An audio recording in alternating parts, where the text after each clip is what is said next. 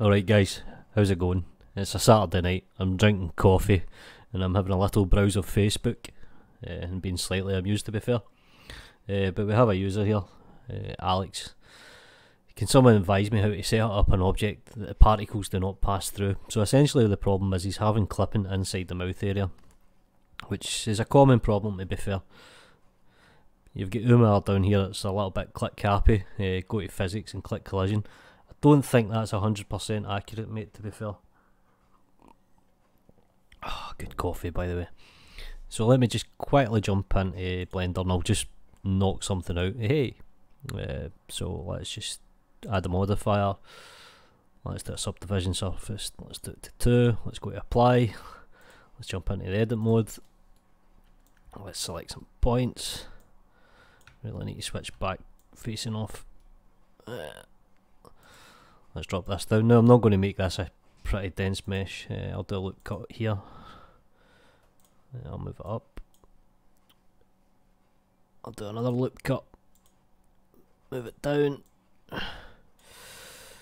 Then what I'll do is I'll select these 4 polys here just so we've got a kind of mouth. I'll do an insert. Then I'll do another insert. I'll move it back slightly. And then I'll do an extrude. Something like that.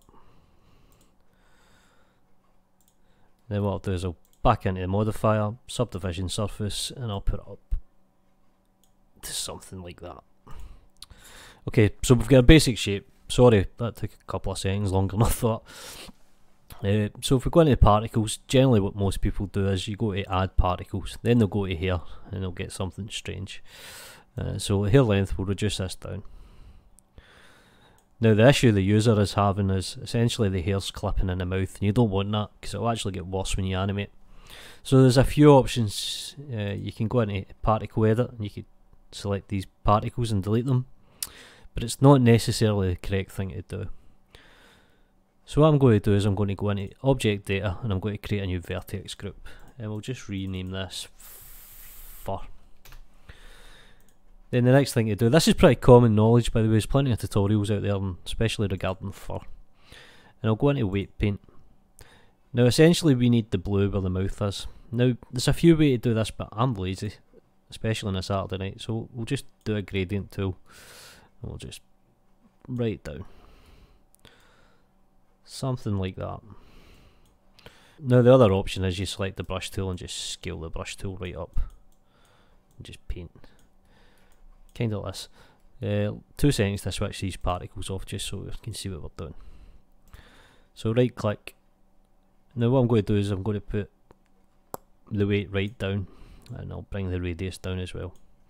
And now this isn't going to be perfect, so I'll just quietly paint in the mouth. Now you can see already what we're trying to achieve by painting the mouth a negative colour. The particles should in theory avoid the weight map. Now weight maps are pretty powerful in general, especially if you're doing something like dynamic painting as well. They can be handy for that. Right, okay, Picasso's not going to give me a 5-star award for this, but I'll use the smear tool. Smear tool's pretty handy as well. Especially if you're lazy.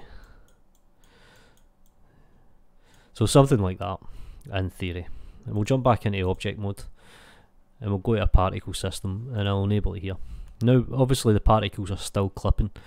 If you come into vertex group, it's controlled by the density. So you can see here we have got our fur, and now the fur's essentially missing. Now the weight map's not 100% perfect, so you get maybe 1 or 2, but what you can do is, let me put the number up. I'll try and stress it out a little bit. And let me put children on. And I'll do it interpolated. So you've got something kind of like this. And we'll go into edit, particle edit. Now you can see here you've got a cut tool. So you can actually cut these ones if they're causing you any trouble. Yeah, let's give it a bit of combing while we're here. Give it a bit of length.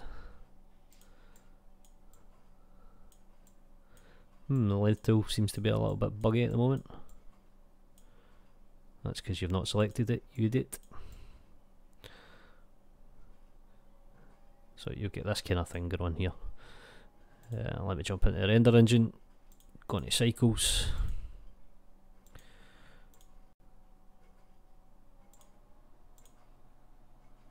Jump out of particle edit mode. So I hope that's pretty much what you're looking for. Just use a weight map, mate. I did put it in the comments, but you might not have seen it. Thanks for watching. Do me a favour, guys, like and subscribe. Helps the channel out. Have a nice weekend. Peace.